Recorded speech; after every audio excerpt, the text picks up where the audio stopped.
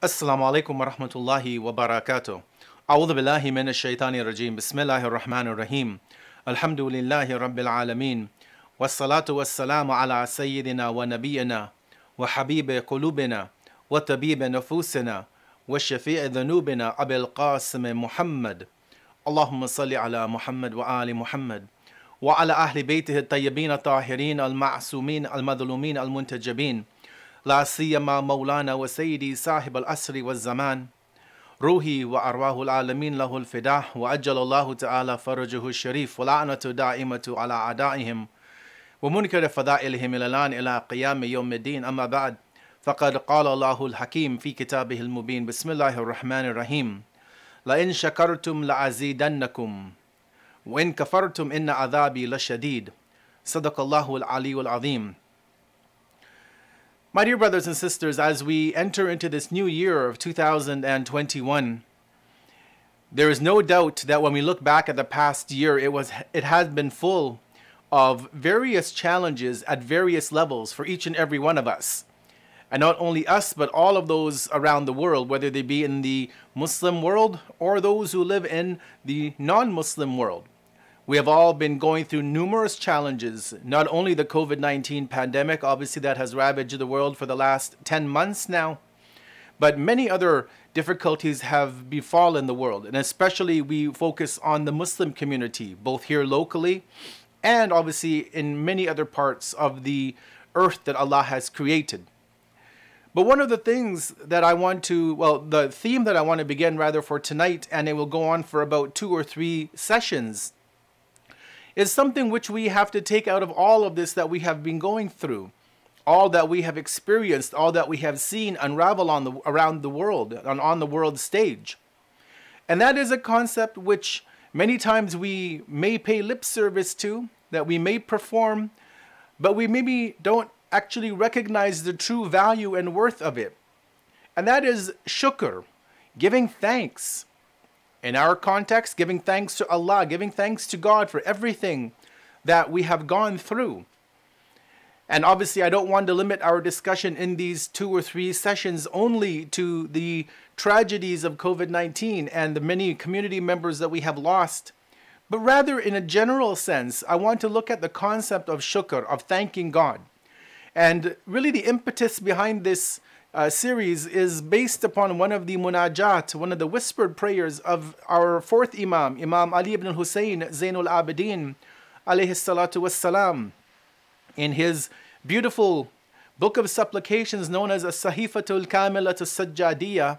He has at the end of all the supplications 15 what are called the al-Munajat, the 15 whispered prayers where he prays to Allah in a very unique way, which is a very different style than the other du'as that are within the Sahifa.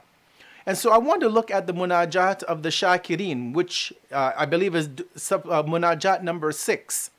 But before I even am able to go into the topic of what the Munajat speaks about, I need to introduce the topic of shukr. Why is it important? Where do we get this concept from? What does the Quran speak about giving gratitude to God? And once we can develop the base, the foundation of shukr, I will then be able to go into the actual munajat, and for us to be able to better reflect on us giving thanks to Allah. Now, obviously this word shukr is an Arabic word. It comes from a root word which we translate into English roughly as being showing thanks or gratitude. And so shukr in and of itself, showing thanks, is a concept that is obviously rooted within the Quran, within the ahadith, and we'll look at some of these verses tonight. And when we use it in English as the word thanks or giving gratitude or expressing appreciation to somebody, we also realize the fact that not only is this a concept in English and in Western culture, but this is actually seen in probably every language of the world and every culture. It's frequently used in many cultures in different languages, obviously. And thanking people rather is something which we have been almost ingrained to do. It's something which we do as a sign of respect, When somebody does something for you, it could be something as simple as keeping the door open when they walk into a store or the mall. It could be, you know, many different things that somebody does for you. Something very simple, which we may feel to be insignificant, or which they may even feel to be insignificant. And yet, as a cultural practice, as a human norm, as a societal norm, we always thank people for when they even do these very little things, you know, for us.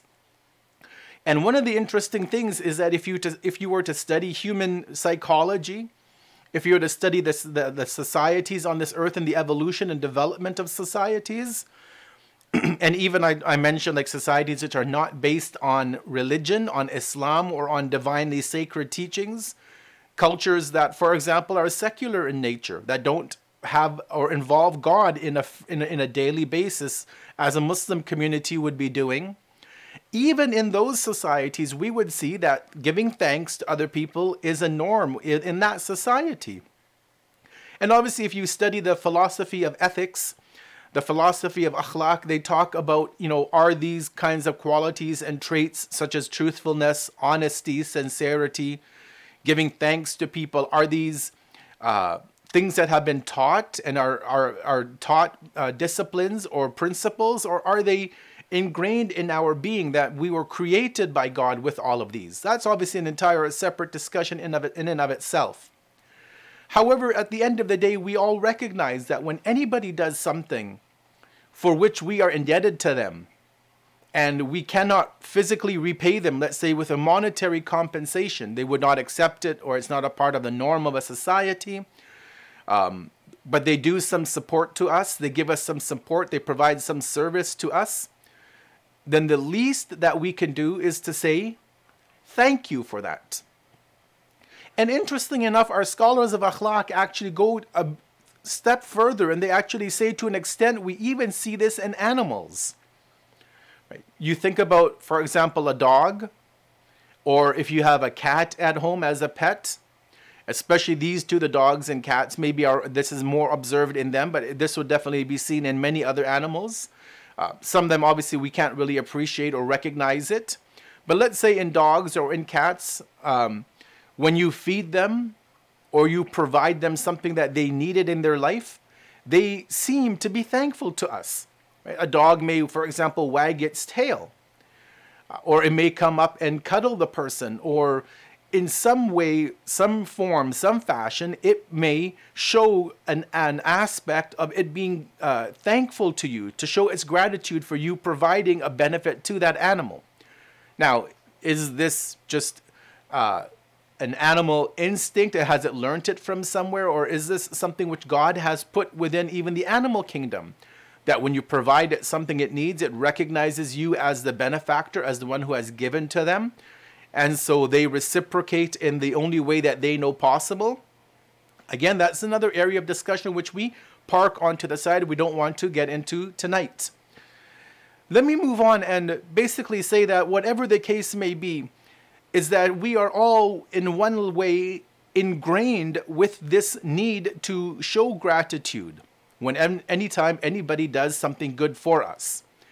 Now, when you look at it from the theological perspective, from our aqaid, from our Islamic principles, our scholars of theology actually tell us that one of the reasons why we are obligated, why it is wajib to find Allah, to seek out Allah, to recognize our Creator, one of the reasons why this is there as a principle of our belief, and that why we are not allowed to do taqleed in matters of aqaid. I cannot believe in one God as the creator, as the fashioner, as the sustainer, as the maintainer of the entire universe. I can't believe in him just by way of taqleed, is because of the fact that when it comes to recognizing somebody who has given you a benefit, you need to go out and search for that person. And in our case, not person, but in our case, to find that individual, that entity that has given us so much.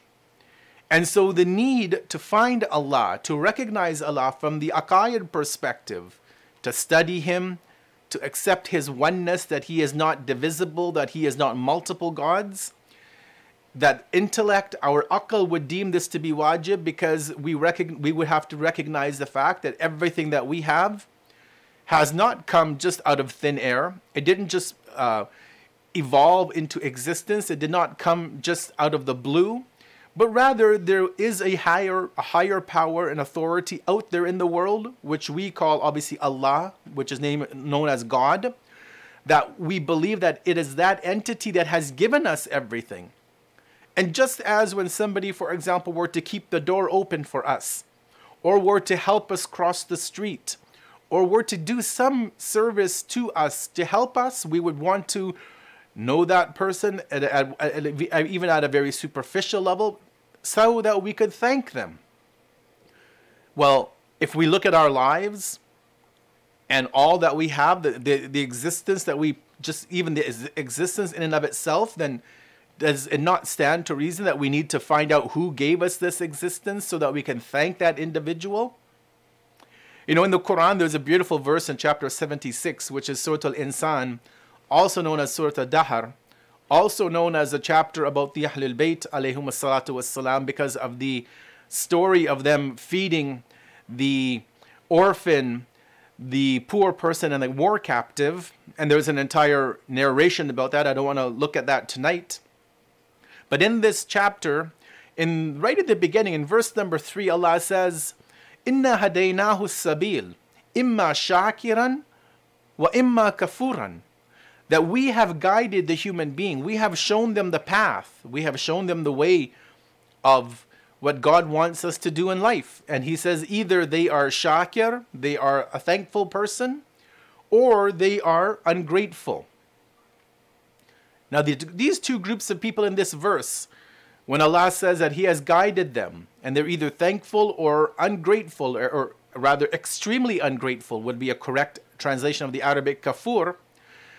Those who have searched and done their due diligence and found God and are now following the path of God that he has laid down, that he wants them to follow, that is the path of the prophet of their time. Obviously, in our case, and in the case of humanity for today, for 2021, that final path is that of the Quran, of Islam, of Prophet Muhammad sallallahu alaihi wasallam.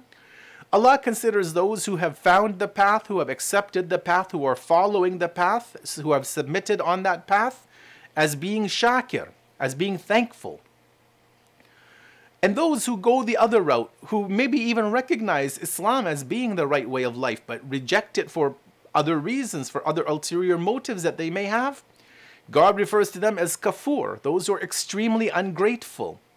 Now here the word kafir does not necessarily mean disbeliever, but that is an aspect or an outcome that they have disbelieved. But Allah calls them those who are extremely ungrateful because they fail to recognize that their existence belongs or is because God has brought them into this life. The greatest of the blessings which they should have been thankful for. They thanked somebody for opening the door. They thanked somebody for maybe carrying their groceries. They thanked somebody for many very superficial, trivial things. But when it comes to knowing the greatest blessings which they have, which is life, and the powers and the faculties that they have been given, they refuse or they reject or they completely deny there to be a God. And so they are extremely ungrateful. And they have not fulfilled their obligations as a citizen and as a human being to find and to thank the greatest of benefactors that could ever give them anything in this life. In fact, if you look further into the Quran, we see that Allah tells us that we were given life. This life that you and I enjoy today, we were given this life. We were given the faculties of hearing, the faculty of seeing with these eyes, and the what Allah calls the fu'ad, the spiritual heart. He says we were given all of this so that we would reflect, we would look, we would listen, we would take in everything in our surroundings, and we would thank Allah. And so in chapter number 16, verse number 78, Allah says, وَاللَّهُ أَخْرَجَكُم مِّن بُطُونِ أُمَّهَاتِكُمْ لَا تَعْلَمُونَ شَيْئًا وَجَعَلَ لَكُمُ السَّمْعَ وَالْأَبْصَارَ وَالْأَفْئِدَةَ لَعَلَّكُمْ تَشْكُرُونَ. God brought you forth from the wombs of your mothers when you knew nothing, Came into this world, we didn't know anything. Our mother delivered us. She went through months and months of pregnancy, maybe hours of labor. And we come into this world having no knowledge of very little knowledge. We didn't study in the womb of our mother. But he says, you come into this world and you لا تعلمون شيئا.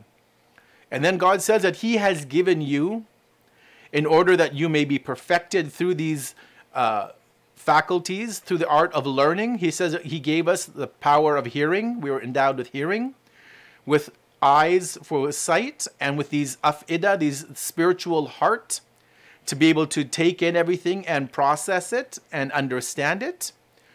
And all of this, Allah says, why did he do it?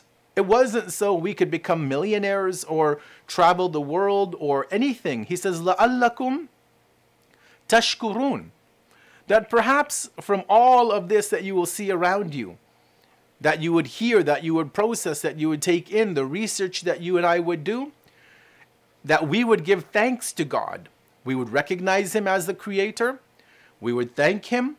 We would fulfill the obligations, obviously, because thanks is not just a verbal thank you by taking the tasbih or the prayer beads or saying shukran lillah, but that we would actually fulfill, put into action his commandments that he expects from each and every one of us, every human being, not just the Muslims. Now, let me give you another verse as I move on. In another verse of the Quran, actually, which is found in chapter 8, Surah Al-Anfal, verse number 26, there's a beautiful verse which tells us that the safety that we enjoy, the security that we have, which, alhamdulillah, in Canada we have security, the comforts that we enjoy, the help that we get from Allah, the sustenance, the rizq that God has given to us. Allah says all of these things are precursors to one particular action which he expects from us. That action is shukr, is to show gratitude, to show thanks to God. And so Allah says, وَاذْكُرُوا إِذْ أَنْتُمْ قَلِيلٌ مُسْتَضْعَفُونَ فِي الْأَرْضِ تَخَافُونَ أَنْ يَتَخَطَّفَكُمُ النَّاسِ فَأَوَاكُمْ وَأَيَّدَكُمْ بِنَصْرِهِ وَرَزَقَكُمْ مِنَ الطَّيِّبَاتِ لَعَلَّكُمْ تَشْكُرُونَ. Again, in this verse, what does Allah say? He says, and remember with gratitude, when you were few and deemed weak in the land and oppressed, you were the mustad'afin. So Allah says, remember that time when you as Muslims, you were few in numbers, you were mustad'afin, people considered you to be weak, insignificant, worthless. They could just push you over and you would fall. He says, remember that time when you were oppressed in the earth, fearing that people would terrorize you. Fearing that people would terrorize you. How Allah provided you with refuge and strengthened you with his help and provided for you sustenance out of the pure, wholesome things, the tayyibat. Why was all of this done for you and I? Given security, safety from terrorism, from anarchy, from chaos.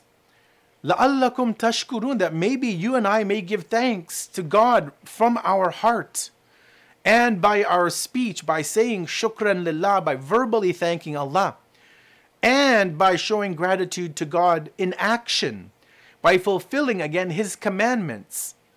And we will see this later on in our discussion, probably in our second and third discussion of how shukr actually takes form. Because it's not just words on the lips. It's not just a gratitude in the heart. It actually has to be realized by action, by fulfilling certain commandments, which would be the epitome, which would be the true meaning of shukr, of thanking Allah. Now, due to this extreme importance that we have when we are expected to show gratitude to Allah, as you've just seen in 3 different verses of the Quran, and again, there are many more that we could have quoted, but obviously to keep this first session brief, we've just provided those 3 verses that shows us the need of thankfulness to God first and foremost. We also have multiple hadith, again, which we'll get into which we'll look at some of in our next discussion. We have to ask ourselves that why would God put all of this in? And why would he expect us to show thanks? And are there prerequisites or is showing thanks to people based on any other principles. Like I gave the example of somebody who keeps open the door. Is that all there is, that you find a door that's open one day and you thank whoever is there? Right. And again, keeping in mind that we also try to understand from this the need to thank Allah by recognizing Him. That's also an aspect of this discussion. And so we have to recognize the fact that when we want to thank somebody, it's based on 4 reasons. Right? And obviously when I say somebody, we also want to draw from that to thanking Allah, but we have to have these 4 also when it comes to the thanks that we show to Allah. But at the first level, we recognize that thanks is due to someone or to Allah when they have done something for us directly. Not that they did something for themselves and then we thank them for that. Right? So in the case of Allah, well, as we know, He did not create us for Himself, in the sense that it wasn't like He was bored and had nothing to do, so He just put us on earth. But He's given us this opportunity to live. He's given that to us directly. So the first point is when somebody does something to us directly, then we begin this process of recognizing the need to thank them. But that's not all there is. There are 3 more points. So number 2 is that the service that they have provided should be valuable and significant. When somebody does something for us, it has to have some sense of value, significance, that we now need to thank them for it. I'll give an example at the end of this. The 3rd point of the tools or the keys that are needed before we can even show gratitude is that the person performing that service or that entity performing a service to us, they should have had the intention of wanting to provide a service to another person. Not that they just ended up by chance, by fluke, by doing something, and now we have to thank them for that. And the 4th point, before I give an example again, is that the person receiving the service, so the recipient of that good action, needs to recognize who did the action for them. So as an example, right, this may be a very simple rudimentary example, but it hopefully will convey the point of these 4 issues that need to be in place before we can thank. Is imagine you have a couple of bags of groceries in your hand, and you're going from one store to another store with these bags to get some other things. So rather than going to your car and dropping them off, you go from your, let's say, grocery store to the dollar shop or whatever it is, and you've got 2 or 3 heavy bags in your hands. Now, you're walking towards that store, and you need to open the door, and you get to the door, and you see that, it's open already. And maybe somebody had walked in 20 seconds prior and the door was a motorized electric door, so it just stayed open. Would you run and thank that person? Oh, thank you, you opened the door for me. Well, he may just turn around or she may turn around and say, well, look, don't thank me. It's an automatic door. There's a motion sensor above the door. I didn't do anything. I just walked in. The sensor picked up that I walked by, so the door opened. Right? So they didn't do anything for you directly. There's no need to thank that person. Yes, it was, the service that, well, again, what service did they provide? It wasn't a valuable, significant service because all they did was walk by it. They didn't have the niyyah, the intention to keep the door open for you. They were just walking through that same door. And, you don't even maybe recognize them because maybe it was you that set off the next motion detection by you walking past that motion sensor. So in such an example, it would be preposterous. It would be foolish to run after that person and thank them because they didn't do anything, intentionally or unintentionally to help you out. But if you were to see that, if you had those bags in your hand and you were going to another store and they didn't have a button you could push to open the door automatically or a motion sensor to sense somebody coming, and somebody saw you and they intentionally went out of their way to go and open the door and keep it open for you, to actually provide you a valuable service. They've done it directly for you. They've opened the door. They've seen you. They've gone out of their way to open the door. They provided a service which was valuable, that you needed that at that particular time. they had the niyyah, the intention to help you, and you recognize them because they're standing right in front of you. Obviously, in that instance, you would be obliged morally to thank that person for what they've done. It's as simple as that. And this is where we have to get to, brothers and sisters, in our lives with our connection to Allah. Right? This is also one of the parts of our themes, is that do we recognize Allah as being the direct giver of all of these blessings that we value, that we cherish, that He had the intention to do for us, that we have benefited from, that do we now recognize Allah as the one who has given us all of this? Unfortunately, there are many times that we, even us believers, as mu'mineen, we forget to thank Allah. And many times I would say that we don't thank Allah. There are many reasons which we'll look at again when we actually begin the review of the Munajat, but there are many times that we forget to thank Allah because we don't know God. We studied about God in madrasa maybe 20, 30, 40, 50, 60 years ago, but we were just told Allah is one, and we were given some very superficial teachings about our Creator. We never learned who God is, to develop a relationship with Him, to have a love with God, to have a connection with God. We prayed our salat, our namaz, because it was something that we had to do. We prayed dua kumail on a Thursday night because we were told we had to go to the program. But we never understood who God is, or, why He deserves this praise. And because we don't recognize Him, and we don't recognize the good that we get as coming from Him, it becomes difficult to thank Him. Again, many times people say, had it not been for X, Y, and Z, I would have been in difficulties. I would have been in stress. Thankfully, my job pays me well, we will say.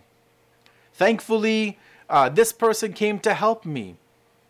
But we forget the fact that whatever good we have is from Allah. مَا أَصَابَكَ مِنْ حَسَنَةٍ فَمِنَ اللَّهِ, as Quran says in chapter 4, verse 79, Surah An-Nisa. O human being, whatever good you have, whatever hasana you have, فَمِنَ اللَّهِ, that is from Allah. So the paycheck we get is from Allah. It's not from our company. Indirectly, they are the means to it. Benefit that people give us, it's coming from that person, but it comes from God initially. Anything good that we have, brothers and sisters, comes from God. Comes from Allah. Allah subhanahu wa ta'ala, our Creator. And as I said, that Islam teaches us, as I said at the beginning, is that Islam teaches us that whatever goodness comes our way, whether that is through natural means, or it is through people, or it's through the angels that Allah has ordered to provide to humanity. All of this is through the intent and the will of Allah subhanahu wa ta'ala. And so again, we have to go back to the fact to recognize that all such things are originating from Allah. When we recognize the rain as being a blessing of God, when we recognize that snow is a blessing from Allah, when we recognize that every aspect of our lives that we need to survive on this earth is from Allah, then we can begin to recognize Allah and begin to truly thank Allah, more than just saying shukran lillah, going to deeper levels, which we will be investigating in these next few lectures. Now, how did the Ahlul Bayt alayhimus salam, how did our Imams show us how to give gratitude and show thanks to Allah? Now, there are obviously many, many hadith that tell us how the Ahlul Bayt alayhimus salam would thank God. I just want to give you one practical example, which is found in Al-Kafi, volume 2, chapter 48. And this is hadith number 141. And the hadith mentions, obviously the example is of a person riding an animal, probably a horse or a donkey or a camel, but we could relate it to till today, riding in our cars. And the hadith says the following, that whenever one of you remembers a favor of Allah Azza wa Jal, you're on your way to work, let's say, or school, and you remember one of the favors, one of the barakah, one of the blessings Allah has given you, what should you do? The Imam says let him place his cheek upon the dirt in gratitude to Allah. And if he was riding on an animal, let him descend and place his cheek upon the dirt. Obviously, this is at a time where you could actually just do that. Get off your animal, put your face on the ground and thank Allah when you remember at that particular instant in time a blessing Allah has given. But the Imam makes it practical. He says, if you're not able to get off of the animal or whatever you are riding upon, maybe to the publicity that this would garner, people would look at you and kind of look at and wonder what you're doing. And would recognize maybe this was a culture that the people had of showing thanks to God at every instance that they remember the blessing. He says, if you think that that would gain you too much notoriety and publicity, then he said, put your cheek upon your saddle, on the saddle bow. He says, if that's not possible, then place your cheek upon your wrist and then praise Allah upon whatever you had been favored with. Maybe you can't put your cheek on the steering wheel. It's not safe to do that. You may end up in an accident. Maybe you can just put your cheek or your cheek on your wrist as you're driving and just say, Shukran lillah. Ya Allah, I remember the blessing you gave me. I remember the air I can breathe as a blessing. I remember any blessing that you have given me, Ya Allah. I can't get out of my car and stop and do a sajda on the highway right now. I can't, in any way show you that level of gratitude.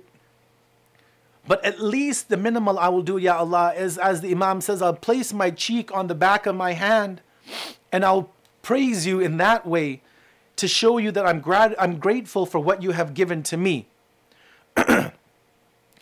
Therefore, in any way possible, brothers and sisters, we need to recognize and give Allah our thanks. The greatest of the benefactors in our lives, of course, our mother and father have done so much for us in our life, giving us this existence, providing us, nurturing us, giving us the food, the water, the sustenance that we've needed to go. They've paid for our education. They paid for our marriage. We have to thank them. But who gave all of them? Who gave them all of that? It's Allah. So even when we thank our parents, we're thanking Allah. When we thank somebody who opened the door for us at the mall, they have energy given to them by Allah. So we're indirectly thanking Allah. And even if we were to give Allah thanks 24 hours a day, 7 days a week for our entire life, we could never exercise the right to give Allah thanks for all of His blessings upon us. As Allah says in the Quran, وَإِن تَعُدُّوا نِعْمَةَ اللَّهِ لَا تُحْصُوهَا. Were you and I to try and count the blessings of God, rather the blessing, the singular of God, you and I would never be able to do so. And even the Imam Zayn al-Abideen alayhi salam, if I'm not mistaken, or maybe it's 𝐷𝐻𝐻 alayhi salam in the dua of Arafat. I believe it's 𝐷𝐻𝐻 actually. Imam Husayn alayhi salam in the dua of Arafat, he says that every time I thank you, Ya Allah, I need to be giving you thanks for you giving me the ability to thank you. And so it becomes a circular. You can never thank Allah. I can never thank Allah. Because every time we thank Him, we have to thank Him for giving us the ability to thank Him. And so we would never be able to do so. Let me end in the next couple of minutes. I just want to present you one beautiful way of thinking about the blessings that we have. And this is seen in a dua that we probably have never heard about or never recited. It's known as 𝐷u'a al-Saghir. Now you and I know 𝐷u'a al-Kabir because in Ramadan we recite this. It's recommended on the first night of Ramadan to recite 𝐷u'a al-Kabir. 100 portions, 10 names of Allah, 1,000 names of Allah we recount in a beautiful, beautiful dua that the Prophet of Islam, Prophet Muhammad sallallahu alaihi wasallam taught to us. But we have an even more beautiful, or more impacting, I should say, or more unique supplication by Imam Musa al-Kadhim, the seventh Imam, known as 𝐷u'a al-Saghir. And obviously just by its name, it's Saghir, it's very short. It may take you maybe 6 or 7 or 10 minutes maybe to recite the dua. I'm going to give you just one stanza, one portion of this dua. And every line, every stanza basically ends with us thanking Allah or trying to give thanks to Allah. But what does the Imam say in this one stanza? He says the following. He says, my God and my Master, Many a living being is poor, needy, exposed, unemployed, trembling, striving, afraid, starving, thirsty, and looking for someone who may lend them a hand, or expecting that one of your more devoted and close servants will come to his rescue, subdued by the heavy load of hard labor, tired from burdensome servitude, short of provisions, burdened with taxes, surrounded by terrible calamities, and he cannot or she cannot turn to anyone but to you to drive away disasters. And then we say in the dua, but I have people who obey me. They're around me and they obey me. I'm the boss. They're the employee. And I enjoy a pleasant life, and I am privileged and honored, and I'm safe from misfortunes. Again, go through the dua, please. It's available on duas.org, and you'll see the beauty with how the seventh Imam shows us that we should be grateful and show gratitude to God for all that we have. Now, we can try on a weekly basis, other than after our daily namaz, to set aside some time to thank Allah, either just by our own words in our own language. It doesn't have to be in Arabic. It doesn't have to be the words of the Imam. You and I can talk to Allah in Gujarati, in English, in French, in Urdu, in Swahili, in Kutchi, whatever language you know, talk to God in that language. But when we use the beautiful supplications as taught to us by Muhammad and Ali Muhammad, alayhim wassalatu wassalam, then we get to a different level of recognizing the thanks. And that's what we're going to do in our next two sessions, is by the will of Allah, we will review dua munajat number 6, Munajat al-Shakireen, the Munajat of the thankers of God. We'll look at some of the beautiful passages of how the fourth Imam has shown us to thank Allah, how we have the inability sometimes to thank Allah, and what we can do to get into a better mindset of being able to show gratitude to the one who has given us so much in this world. As we conclude on this blessed Thursday night, the first Thursday of the year 2021, we ask Allah to allow this year to go easy for us. We ask Allah to allow the vaccines which are being put within the society today to be effective, to actually give us a cure from this COVID-19 pandemic. We ask Allah that for all of those who left this world in 2020 and past years gone by, that Allah grant them, those believers who have passed away, that Allah grant them a proximity to Muhammad and Ali Muhammad in the barzakh. We ask Allah to remove any of the sins that they may have had. We ask Allah to protect all of us, all of the believers, all the mu'mineen in Canada and around the world. We ask Allah to protect all of humanity. And last but not least, we ask Allah to remove all oppression that people around this world are facing, especially in the Muslim countries. We ask Allah to allow their leaders to see the light of day, to be able to be just and fair with their people. And if they are not in a position, if those leaders are not in a position to change, that Allah changes them.